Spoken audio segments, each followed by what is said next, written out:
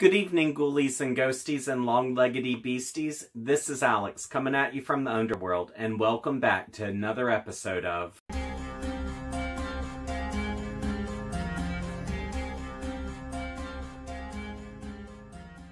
Welcome back to my holiday-themed book reviews. Before we get started, I know that Yule and Hanukkah have already begun, and I know later this week we're going to have Christmas and Kwanzaa, and no matter what you celebrate, I just hope that you have a great time celebrating it. I hope that you're surrounded by nothing but your loved ones, and you have just a wonderful time this year. Oh. Merry Christmas! Oh, thank you! Who's it from? From me and Sally. Oh, Sally. Oh, honey girl. Oh, you're such the sweetest little kitty in the whole wide world. Yes, you are. You got me a present, and I know it's not going to be one of those crappy books that I've got in the last two videos. Ooh. Mwah. All right.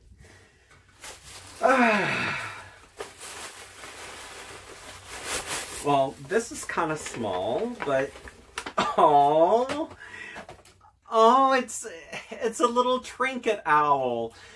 Now, I have this really good background story about owls because my grandfather and we just shared this bond over them. When I was a kid, I would sit on the front porch with him, and he would like just hoot off to the owls, and the owls would hoot back to him, and they would kind of have like this little conversation. So this really means a lot to me. Well, it kind of...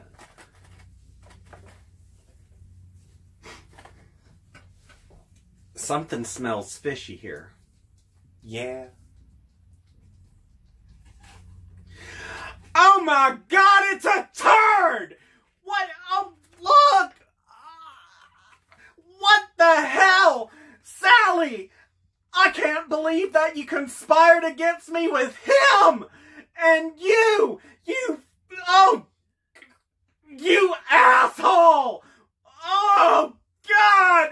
I hate you! I hate this house! And I hate the holidays! This weekend, I'm reviewing The Turn of the Screw by Henry James, which is one of my favorite books. But before you think that it was always a favorite book, I would just like to note the first time I read this was in junior high, and it was mandatory reading. And needless to say, I really did not enjoy it back then. It just seemed like it was a book that rambled and went nowhere, and I did not give it my undivided attention. But as life continued, my attention span grew, and also my comprehension skills improved.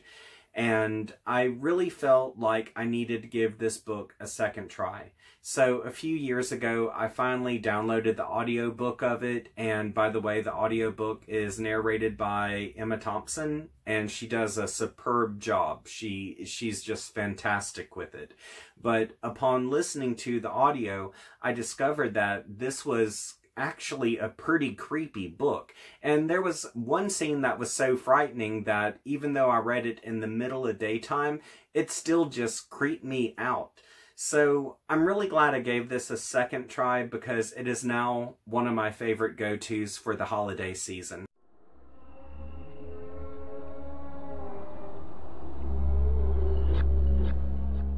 Turn of the Screw presents a nameless narrator who explains that he and his friends are sharing ghost stories on Christmas Eve. And among them is a man named Douglas who explains he has in his possession a manuscript that belonged to his little sister's governess from a long time ago. And since the governess has passed away, he feels that it's an okay time to share her story because it is quite a frightening story. And even though he doesn't have this manuscript on his person, he gives a little rundown of what everyone can expect, and once he sees their interest is piqued, he sends off for the manuscript and receives it shortly thereafter Christmas. From here, the story becomes nothing but the governess's perspective as it's told in first person. And what we learn is she's very young and this is her first job. And the reason why she's needed is because the children she's supposed to look over are actually orphans where their parents had died while they were on vacation. and in turn the two children were inherited by their uncle, who has no interest whatsoever in being a parent.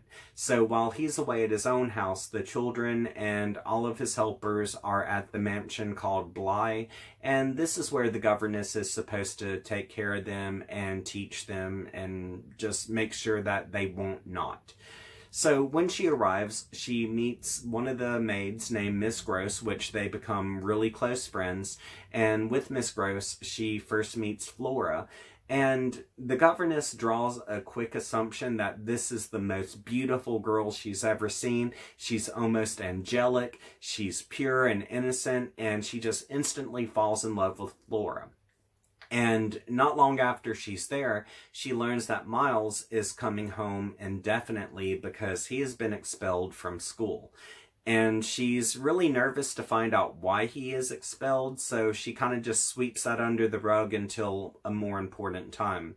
And she's a little worried that he's going to be the troublemaker, but then when he arrives, she sees that he is so sweet and innocent and handsome, there must have been a misunderstanding on why he was expelled. So, by the strict orders that she has not to bother the children's uncle whatsoever, she takes the two kids under her wing and nourishes them and helps them grow, and everything's moving smoothly until these two evil entities come onto Bly, and they start snooping around and they start peeking around corners, and the governess soon learns that these two evil spirits are there to corrupt and damage the children so they will no longer be innocent. And now it is up to the governess to make sure that innocence is preserved.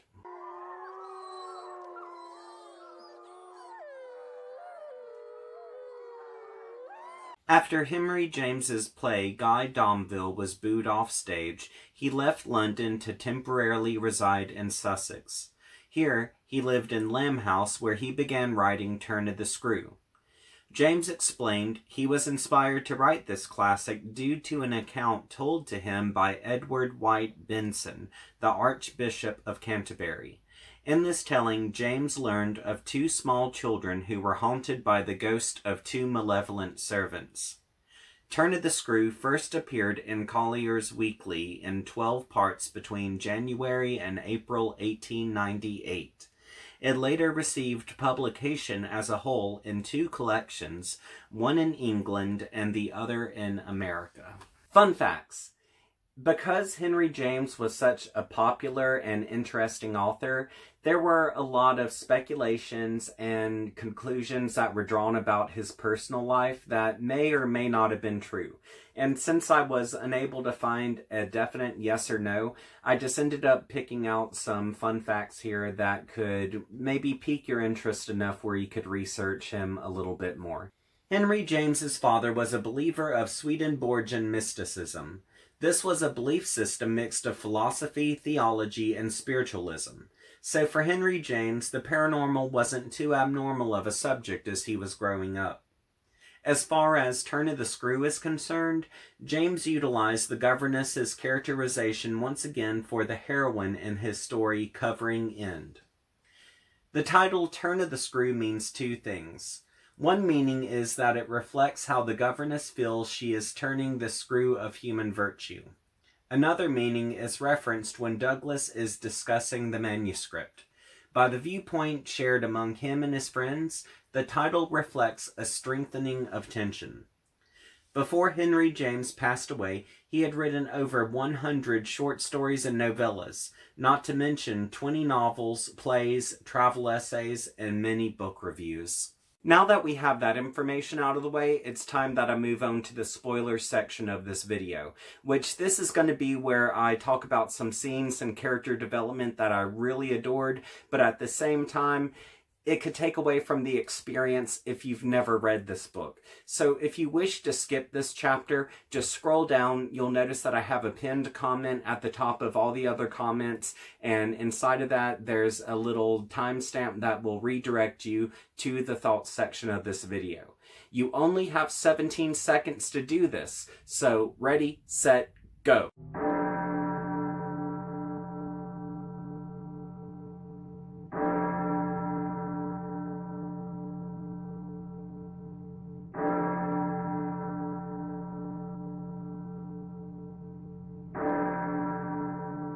Now that everyone has had a chance to click away, I would like to discuss the scariest moment in this book. Now, throughout, there are quite a few creepy moments that are just subtle and they kind of just emerge out of nowhere. And because of how open and vague these moments are, it does kind of work on the chill factor.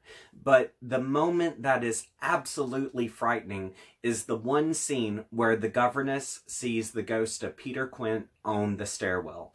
And truth be it, throughout the book, she sees both the ghost of Peter Quint and Miss Jessel about the total of 8 times. And out of all of the times that she interacts with them, this by far is the scariest because it just feels so real. And the reason why I say that is because this is written in a first-person perspective, so we get a deeper insight into the governess's emotions, and this allows us to be able to connect with her on a deeper level. Now, in this moment, we do have where the governess is on the staircase, and it's late at night, she's the only one who's awake, and bam! There's Peter Quint's ghost. And it's like she's caught as a deer in the headlights, or she's had a bucket of ice water just dumped on her, and she's just standing there in shock. And she can't believe her eyes because this is the first time she has been this close to the ghost. And the way that everything feels here, it's so tangible because if I was in her shoes, I would have the same freeze-up reaction. And what even makes this scene more intense is the idea that she reasons that even if she had met a murderer at this hour, in this place, the murderer at least would have spoken to her. Which this kind of paints the imagery that Peter Quint is more diabolic than a murderer. And it makes me wonder, what's worse than that? Now, the thing is, there's really no idea of how far Peter Quint can go beyond the human abilities because he is a spirit, but it allows the mind to wonder exactly how far will he go. And overall, no matter how many times I've read this book, this one scene still gives me the heebie-jeebies.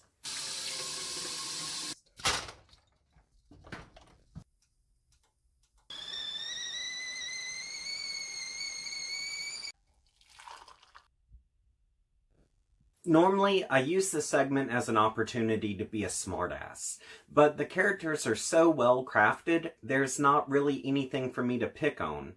But I do want to use this opportunity to focus on the governess, because she is one of the most multi-layered characters ever put to literature, and every time I read this book, I have a different opinion about her. Like, the first time I read it, I felt like she was completely innocent. She did everything she could to save the children, and her intentions were good intentions.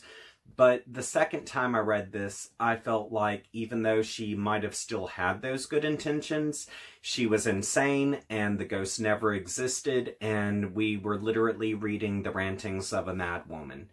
The reason why I feel this way is because, first off, I want to note that this is a first-person perspective story. So we are receiving everything directly from the governess herself on what happened.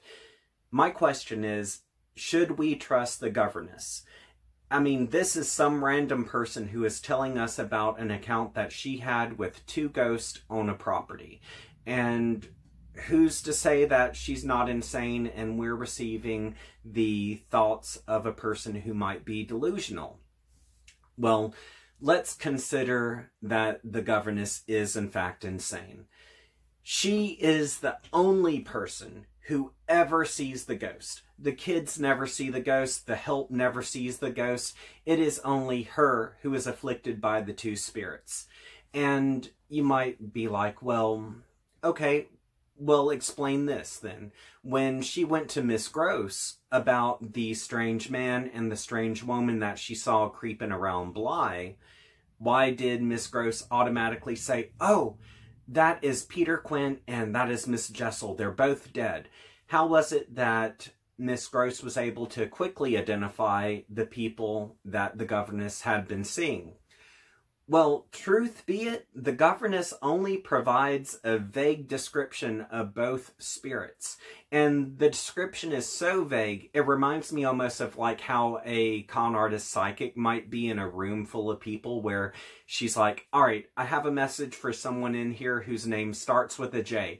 And if the room is full of like anywhere from 5 to 100 people, I'm sure someone in there is going to have a name that starts with a J. And I'm not saying that Miss Gross deliberately fed her this information, and I'm not saying that the governess deliberately decided that this was a good subject to run with and just create a fantasy world on. I honestly think that in this light of the governess being insane, she gave a vague description, Miss Gross jumped to a conclusion, and the governess's overworked, repressed mind just ran with it and made matters worse and just continued to imagine things going from one extreme to the next. Now, the reason why I say repressed is because she has led a sheltered life.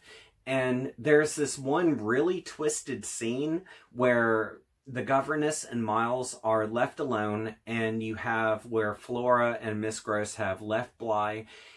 And the scene between the governess and Miles, it's subtle, but you see that it's very twisted because the governess compares this moment no differently than a bride and a groom on their wedding night.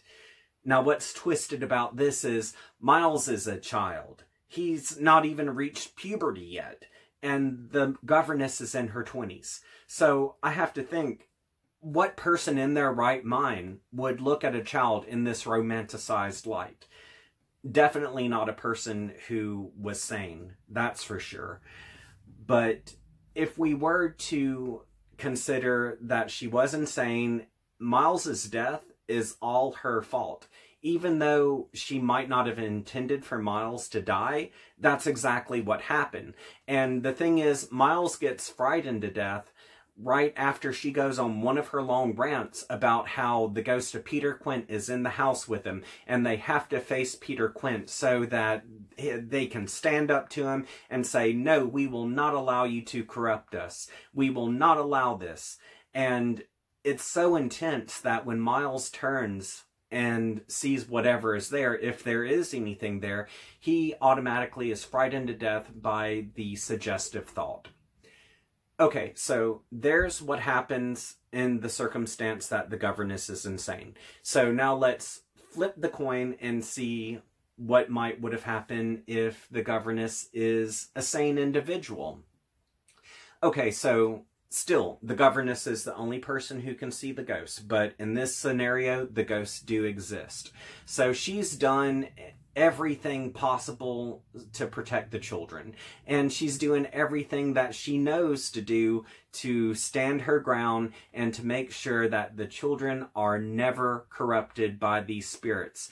But she does see where corruption is starting to seep in, and she steps in there to try to cut it off, and she tries to get Miles to confront the ghost with her so that the ghost will no longer afflict him, and in turning to do this, he gets frightened to death. Okay, the death isn't her fault, and she did everything she knew to protect Miles. But since the concept of the ghost being at Bly are to corrupt the children who are purely innocent, perhaps the children were not the target of the ghost. I mean, you have the governess who has led a sheltered life, and she honestly hasn't done anything evil or bad that we know of, and so perhaps the ghosts are there to corrupt her, where in turn she will corrupt the children. And this is a possibility because it brings back into play that moment where she's with Miles and she's considering this being no differently than a bride and groom on their wedding night. Okay, for that corruptible thought, perhaps that was actually the ghosts that were influencing her to have that thought. So, possibility. But if you've read this book and you would like to throw in your 2 cents worth on if you think the governess was sane or insane, I welcome you to do so in the comments. But please, anything that you decide to comment on that would be a spoiler, please note in your comment that this is a spoiler, because if no one has read this book before, we don't want to ruin it for them. After I had reread this book a few years ago and discovered I loved it, I sought out the many different movie adaptations that had been spawned from this work. And truth be it, there's over 20 adaptations, not to mention the new adaptation that's coming out, which is a modernized version of this work called The Turning, which it kind of looks like in the trailer that this is going to be an amped up version of what James wrote about, and it seems like it's going to have a lot of gimmick scares, but I'm still going to see it because I'm a fan of the work and I just really want to see if it's good or not. But out of the versions I've seen this far, my favorite one, if you're curious, is the one that has Lynn Redgrave in it. I highly recommend that one. A follow-up would be The Innocents that has Deborah Kerr in it. That was a good adaptation as well. Now, onto the book itself. With The Turn of the Screw, it is very thought-provoking, and James writes it with such an openness that it really allows the reader to be a judge, and the governess is the one who's on trial here. And it's something where it causes us to question, should we really trust one person's account for what happened? How reliable is this individual? And so it kind of works in a sense where if maybe you're already a skeptic, you would think, okay, the governess was insane. But if you do believe in spirits and ghosts, you might believe, yes, the ghost existed. So the way that James just openly teeters on a line here between do they exist or do they not exist, it's really something that's fun to bring up in discussions, especially in book groups that might be reading this. That's a really fun debate to have. Now, aside from that, the book does focus on the subjects of repression and the corruption of innocence. And I really can't elaborate on that here without giving away spoilers. And also I discussed these topics in the spoiler section already. So you'll just have to take my word for it that these subjects do come into play quite a bit, and they're very heavy throughout the book. This book is not for everyone. And the reason why I say this is because of the verbiage in which it is written. And for a younger person, they may very well feel like they need a dictionary in order to be able to comprehend some of this. And for them, it could just become too tangled, especially with the ranting that's in here. But even though there is quite a bit of ranting and rambling, I kind of feel that's part of the charm of this book, especially on an intensity level that the governess presents us. So if you are looking to enjoy some turn-of-the-century writing this holiday season, this would be an ideal read. And there are some scary scenes in this. So if you're looking for subtle scares, this is ideal. It's not anything that's explicit, it's just a good creep factor, and it's a book that I continue to return to because I feel like there's so many different layers to it, especially with the character development.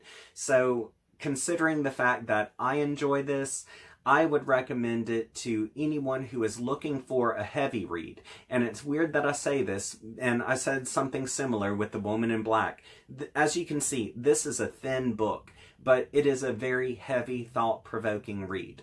So this is something that you would not want to read after you finish just reading this 400 or 500 page epic and you need something light. This is not a light book. But if you're looking for something that's a good conversation starter and something that just really shows what Gothic horror literature is, this is an ideal read. On to the questions.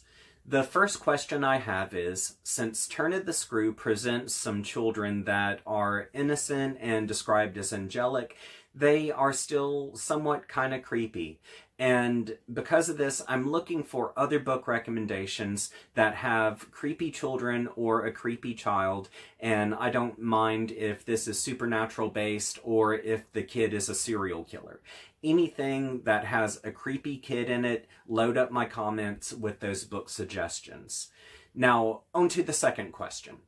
The second question is, do you and your family tell ghost stories on Christmas or Christmas Eve? If so, what are those stories? Unfortunately, I did not grow up with that because my parents were just kind of oblivious to there being ghost stories connected with the time of the year. And so because of that, the closest that we get to ghost stories on Christmas or Christmas Eve is like watching Scrooged with Bill Murray or A Christmas Carol with George C. Scott. And sadly, there's nothing more to elaborate on.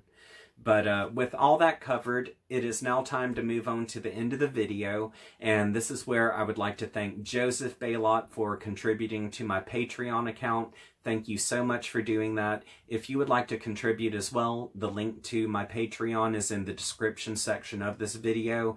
And if you do contribute, I'll give you a shout out at the end of my videos. If you can't contribute, no sweat whatsoever. I do these videos just for fun, and with the money that I get from Patreon, I just turn around and use that for marketing or maybe some extra props or some new books to review.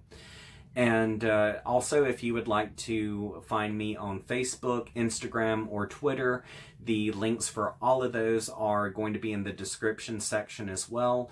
And before I head out, just be sure to click that notifications bell and hit subscribe, because I do have tons of more book reviews coming in the near future. So until we see each other again, I hope you have a great holiday, no matter what holiday that is. I hope it's wonderful for you, and sweet nightmares.